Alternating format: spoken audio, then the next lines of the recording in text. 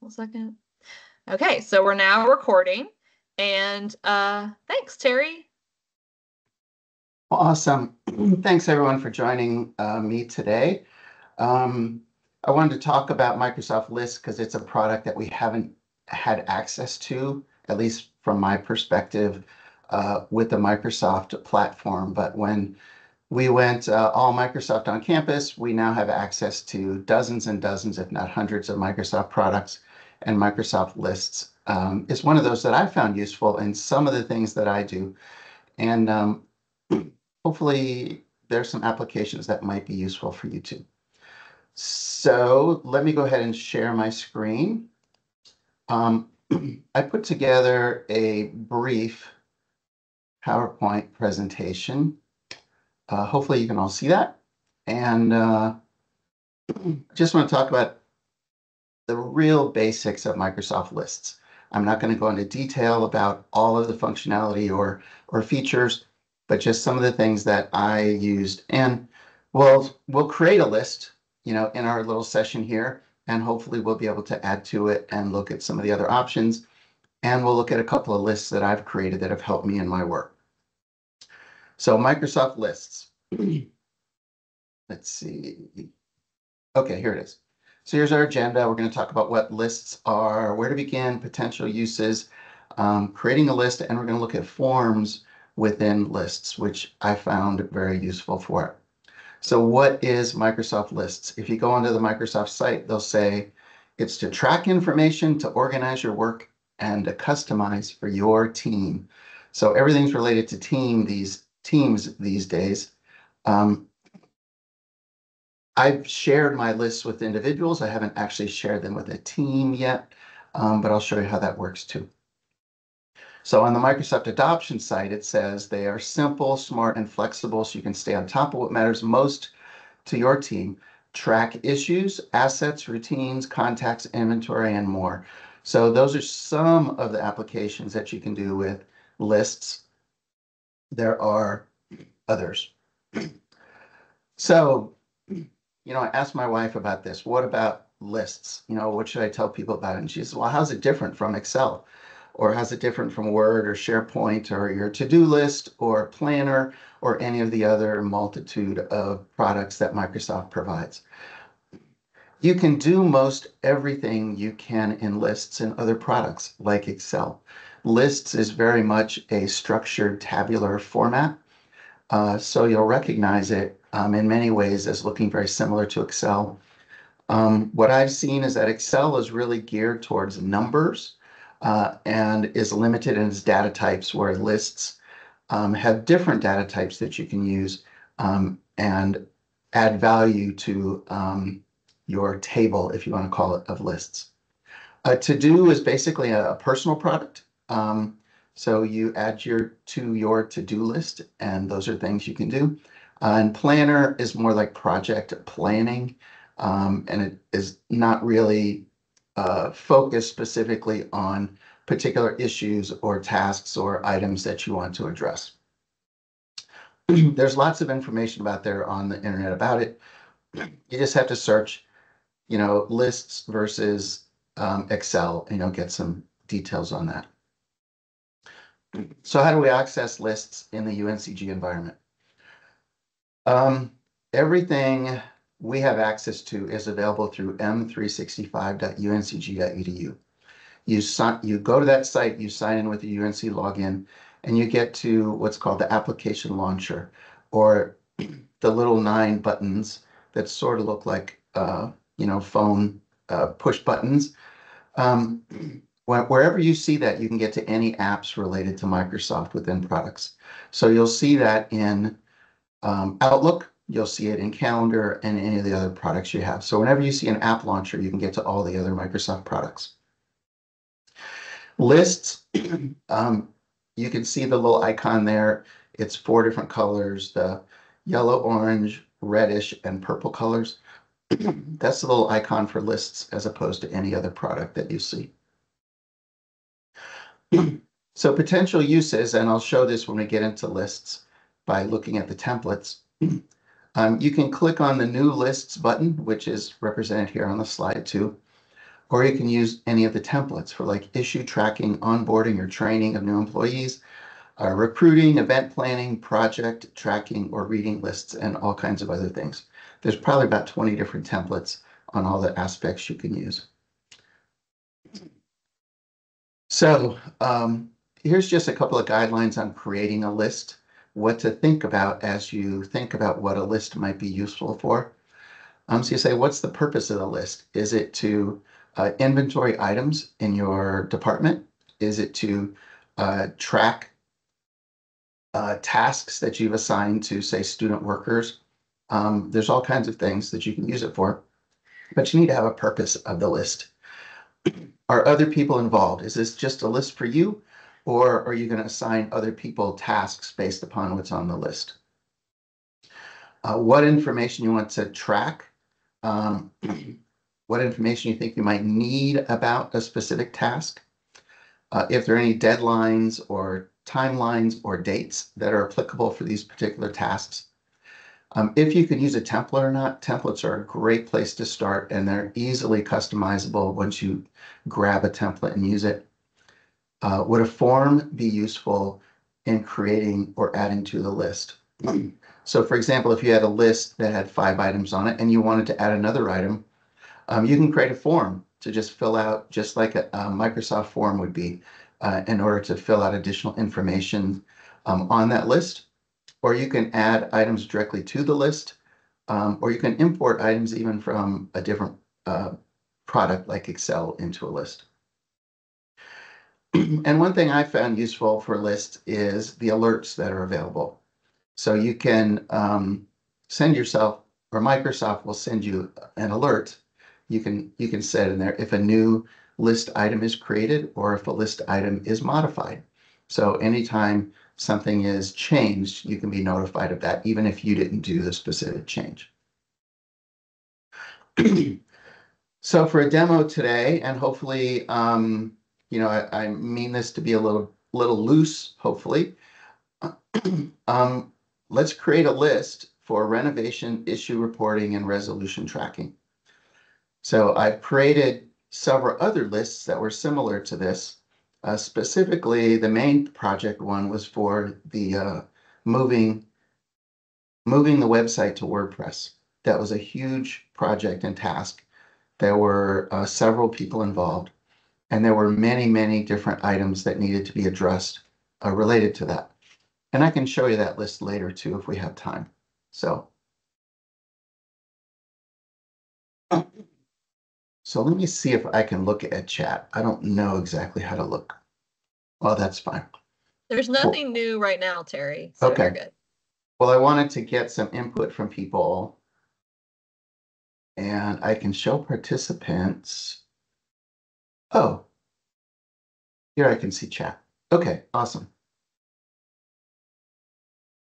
So if we're looking at a list of issues related to the renovation and how to address them, you need to identify the issue first of all. We can report it via a form, so people don't have to be, we don't have to share the list with people. They can report an issue via a form, so they don't have to enter it directly. We can give issues a priority if we want to. We can assign issues to an individual, and we can track the resolution of those things.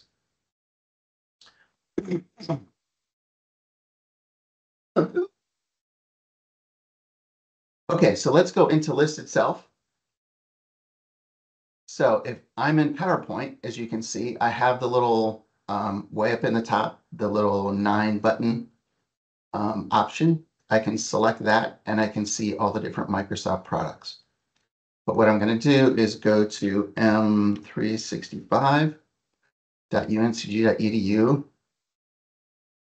Let me expand my window out a little bit so it's a little bit bigger. If you go to M365, you may have never done this before. It shows you all the things that you worked on recently, which is interesting and sometimes disconcerting about what you've been managing. But it shows you all the quick access links here and the different things you've done.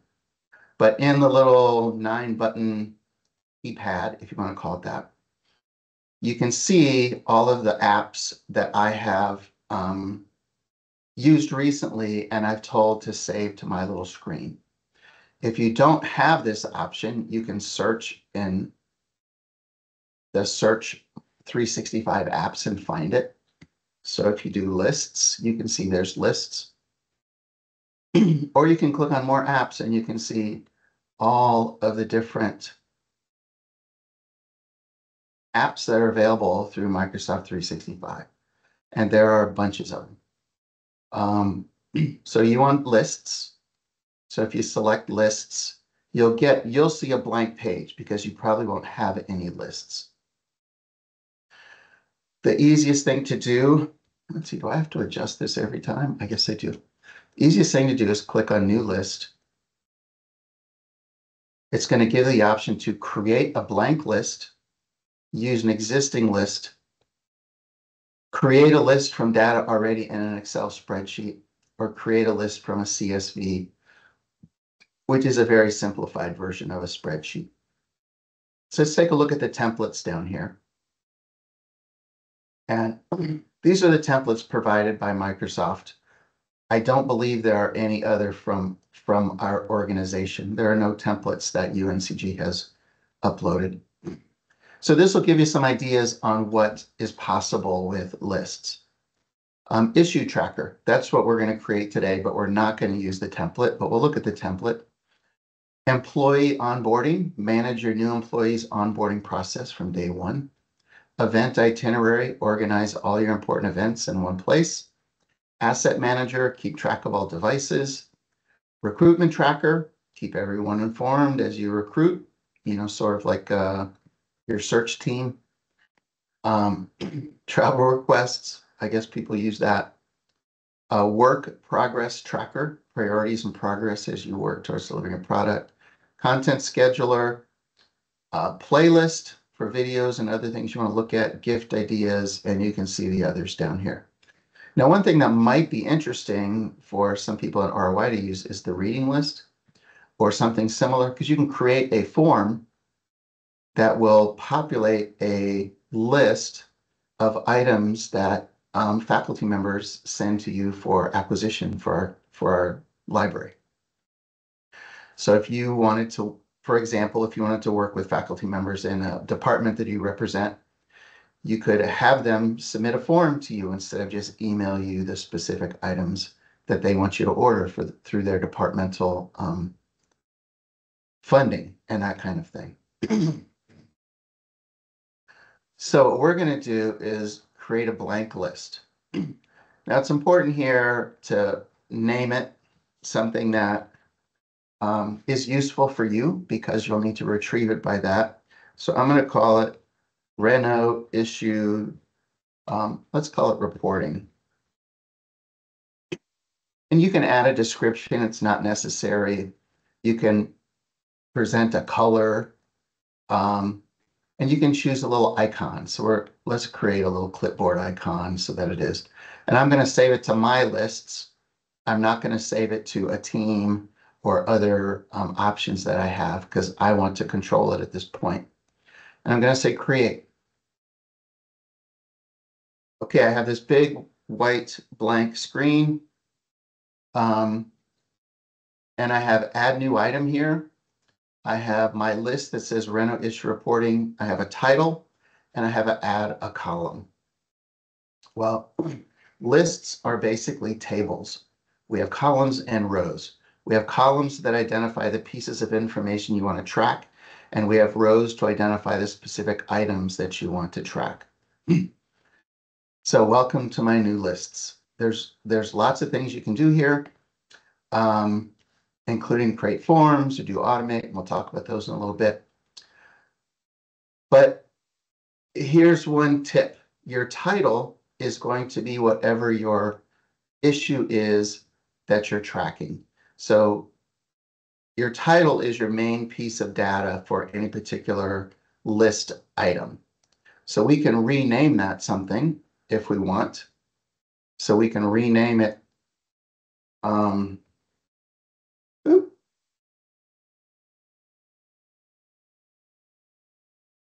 We can name it like issue reported. But it's still our title. It's going to stay in that particular space. Then we can add a column, and here are all the different values that we can create. So we can have a text. This is very similar to forms, if you're familiar with forms. We have a text option, a choice option, date and time, multiple lines. We can assign a person. We can choose a number, yes or no answer, hyperlink, money, location, image, all these things. So I'm going to click a text option. I'm going to click next. And the name of it is going to be reported by, right?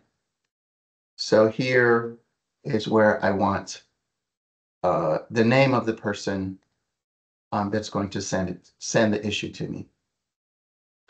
So now I'm just adding additional columns.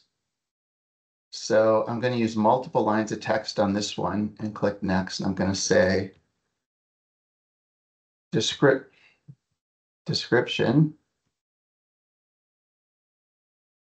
of issue. And I can add additional values if I want. But this is just giving me my column headers.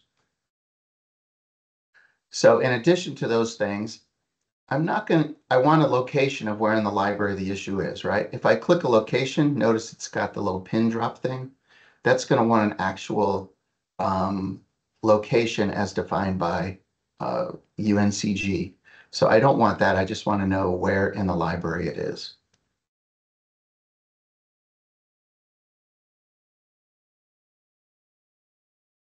Okay, and then here's a yes, no answer. So since it's based upon the renovation, I'm going to say, is this a safety issue or not, right? So I want to know, is it a concern about safety? Are there stair treads that aren't attached securely? Are there electrical outlets that are not covered completely? Anything like that. So I have a safety issue and I'm choosing the type yes, no. So these are basically the issues that I want people to report to me if this was my list. Is there anything else you think? I'm throwing this out for people in the chat that may be useful for us to record from people who might submit a request to us. What do people think?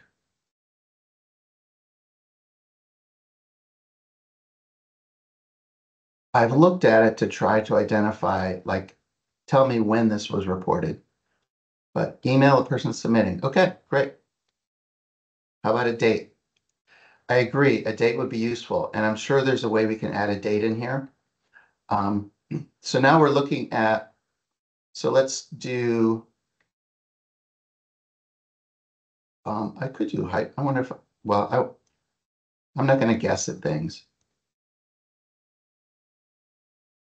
So we'll add email. And notice email is here, so I can slide column settings. I can move that left, and I can move it left. See, it's not really. I'm going to show you some ways to get around this so it's a little easier. So now I've got reported by their email and description in the columns. So we've got this table, if you want to say, with no issues in it right now. The nice thing about lists is that they're really tied to the forms. So if I look at the form, if I click on forms, I'm going to create a new form, and notice it created a form that has all of my data already in it. So that's pretty amazing to me, but the form is very closely tied to it. So here's an add a form title, report an issue related to the reno. Okay. Now it has issue reported. No, remember I added that in as a title before. I'm just going to get reported, and I'm just going to say issue. Instead of reported by, I'm going to say your name. And this is, well, description of the issue is good. Location, oh, email is here. So notice I can drag email up to there. Description of the issue and the location. And is it a safety issue? Yes or no? Now, a couple of the things. So this has created a form for us, and I can preview that form.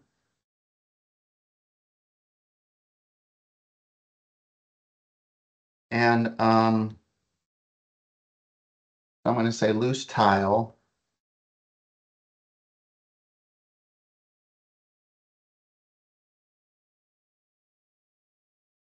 And better remember my UNCG email.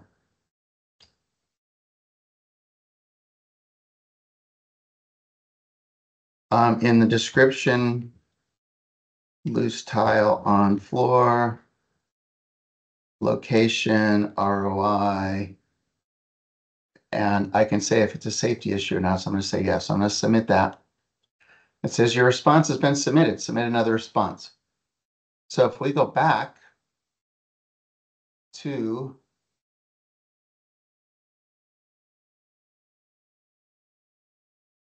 let's see, I guess it didn't submit that because I was looking at it in draft mode. I thought it would enter it immediately.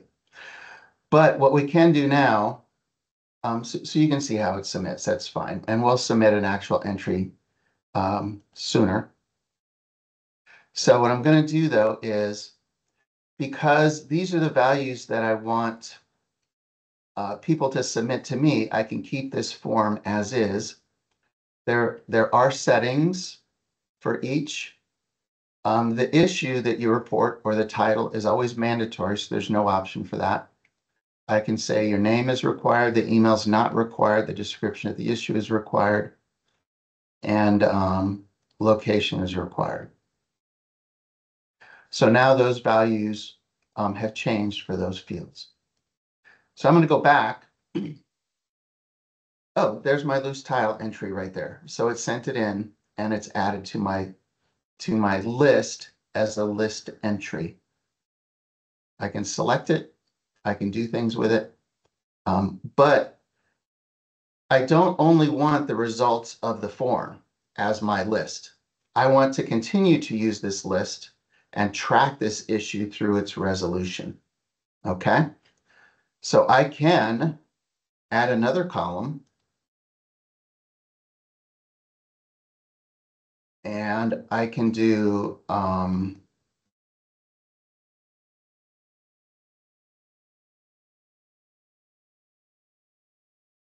rating.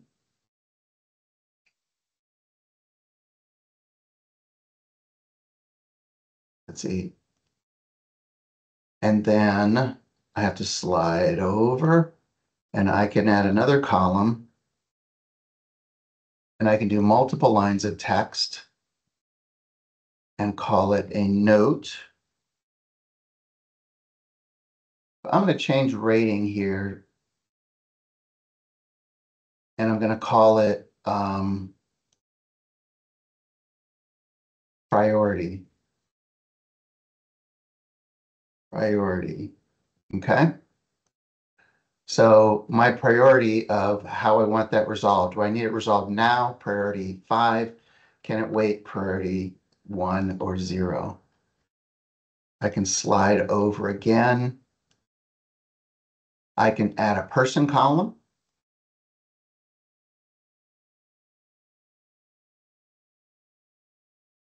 Oh, responsible or responsibility. How about that? Ability. I have to slide over. I wish it would automatically slide over, but it doesn't. I want a yes, no, and I'm going to call it resolved.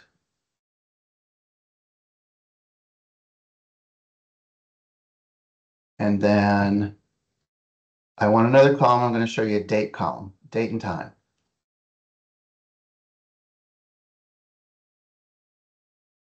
Resolved date. Okay, so I've added these additional columns onto my table so that I can use those in tracking them.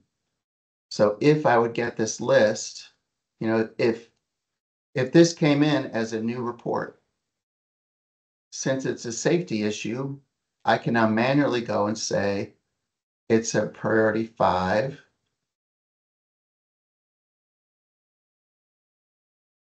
It's not doing that. 0 rated. Well, let me change this.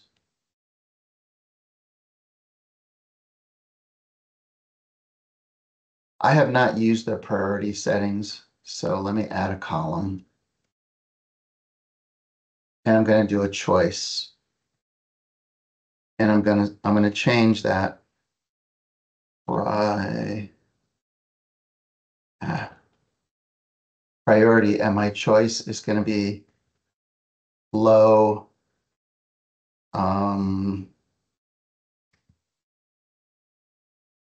medium, and you can make these anything you want,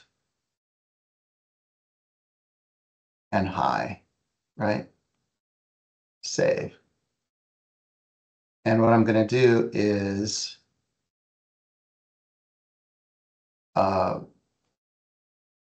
hide that column so I don't see it. So now I can add a priority.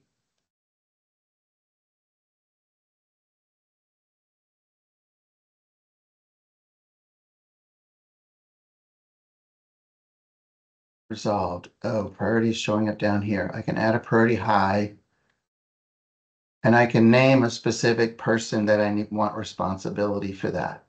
So if I type in Will, it magically appears based upon, you know, our values, and Will is assigned as responsibility. And you can assign multiple responsibilities for it and add more people. I guess for this one, you can only add 1. That's okay.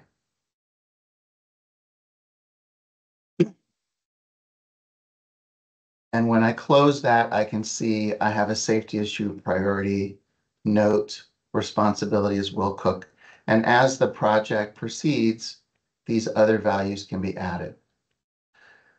So notice I needed to edit those by selecting the column, the row, and then I could edit those directly in here. So resolved is a yes or no value. Resolve date, if I pick the date, I can use a date picker for it. So hopefully you can see that. Now the other way you can edit entries is to edit it in grid view. And so now I've actually got edits. So I can say needs to be fixed immediately and hit enter, check mark, and it shows up right there. Resolved has the check mark for yes or no automatically in there, and the resolved date pulls up the date value. So you can add as many columns as you want. Hopefully that makes sense to everyone. Give me a thumbs up or say yes, it does. Now going back to the form, if we look at the form itself, notice that the form still only has those form values that I've specified for somebody entering the data. And on the side here, I have these values for the note and responsibility, resolved, and priority. So I can move the priority up. If I want, I can do that in different areas. But if I could give the user a priority option, and their priority option would sit here. And it says, what's their priority? Low, medium, and high, right? So if I wanted the user to enter a priority, I can do that, or I can assign that myself once I get the issue. So we've got this. We can send the form by copying the link. And if I do that, I can open up a new window, paste in the link, and you can provide this any way you want via email or posting it on a website or whatever. And so here, let's do electrical outlet. You know, my name again is Terry B, however you want to enter it. You could do a name selector there, a person selector, and they would have to select their name. Outlet cover needs to be attached, right? Whatever you need for this. The location could be reading room. I'm trying to think. West wall, you know, I don't know. You can do all kinds of things. It's just a free text field. And it's a safety issue, so I'm going to submit that. So if I go back to my reporting, issues reporting, I should see the new issue come in here soon. And I can act on it just like I did before. So looking at the issues, you can sort on different things. You can sort on responsibilities. Now I'm curious about how long it takes to report those.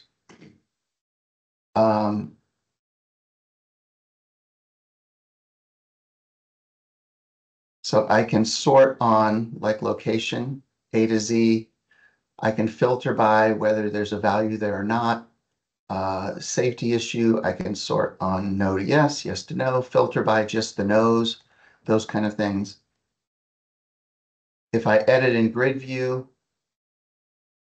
I can, just to show you, I can change it. Assign a task to me. And if we'll, I don't know why that resolve got there. And if we'll fix that one already, I can assign, you know, that he fixed it on that day. So these are all ways that you can use these lists, and you can add them as many lists as you want. So enough about this form, other than I want to show you how alerts work. So there's a couple of ways you can automate the form up here, or automate the list. You can set rules and create rules to a list. So I can say, create a rule to take action when data is changed. When a new item is created, send it to me. Send me a notification, okay? And you can enter, you know, more people than more whatever. And I can create that rule. That way, when an item is created by anybody submitting a list or somebody going in and manually creating a list, I'll be notified via email. Super, super helpful. When an item is modified, when resolved changes to enter a value, yes, send me an email. Okay, that way I know when Will goes in and says, yes, I've resolved that, it'll send me an email for it. I can create these rules. Super, super helpful.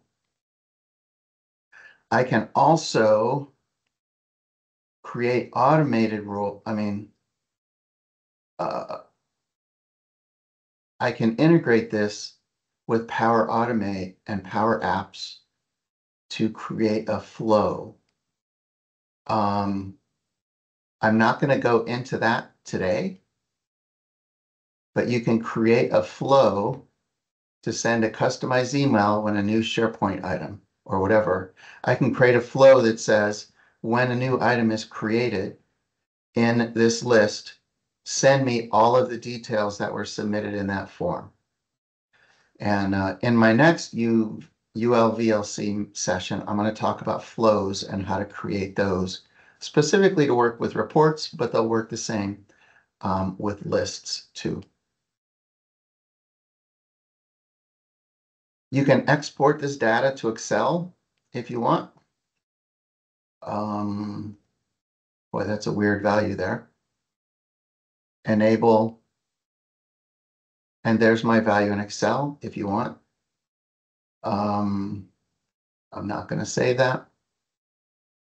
I can share it with people, and I can manage access. So if I'm managing access to this, I can go with a group, or I can share it with specific people, and I can add like Will, and I can send him a notification. I don't think he's on today, so we're not going to do that because he won't know what this is about. I can also copy the link and send it to somebody. And this here is whether he can view it, he can edit list items, or if he can edit the list, edit items, or he can just view it. But we're going to cancel that because we don't know it. So there's lots of things you can do with that. You can add different views to it that allow you to specify how you want to see the data. I have not really used that yet. And you can sort on values related to these. You can add filters and other things too. But filters are automatically created on the top here for issue reporting. So hopefully that made a good bit of sense on how to create a list. I do want to show you some of the lists that I've created. And if anybody has any questions, let me know. So when I'm looking at lists, so one of the lists that I created recently was send me the information for your staff directory listing. The staff directory on the website is completely different than before, and I needed details from people related to it. That's probably not a good one to use because it's got information about persons. So I'm not going to show that because it's going to go on YouTube. But let's look at next gen library website editing.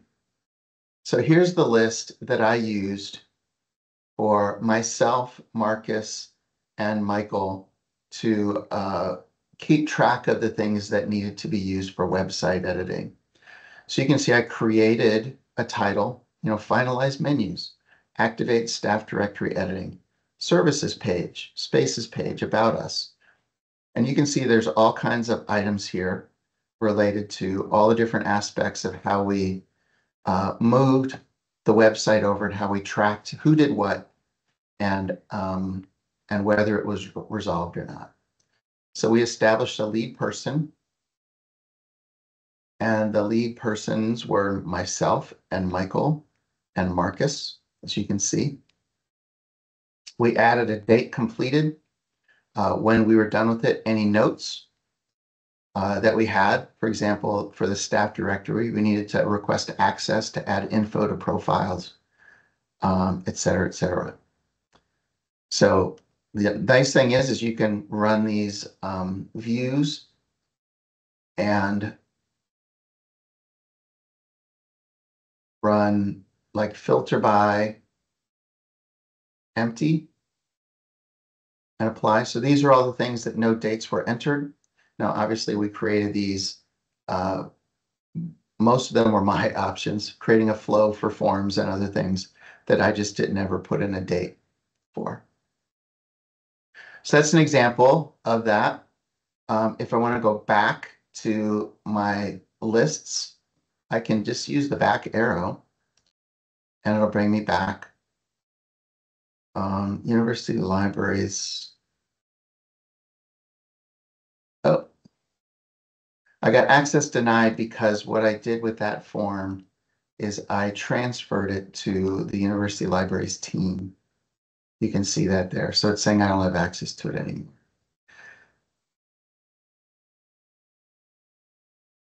So I was going to show the staff directory listing, but I'm not going to show it because it's going to go up on YouTube.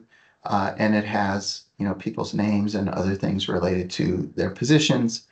Um, there's lots of different things you can do with this. Let me go back to here.